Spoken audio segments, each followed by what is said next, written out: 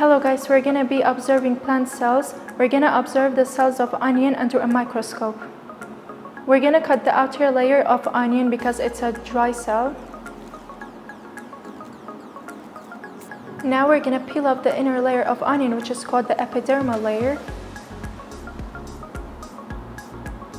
Now we put a few droplets of water on a glass of slide so that the epidermal layer stays moist. And we're going to put a drop of methylene blue, which is a stain, and this stain helps us to view the cells better.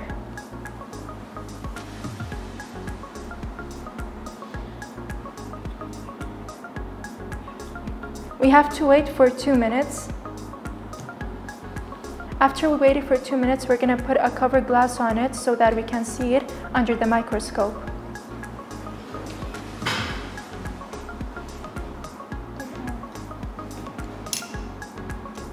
Now our specimen is ready. It's made up of many cells. Each cell has its own cell membrane and each cell has its own nucleus inside of it. Have a look at it, please.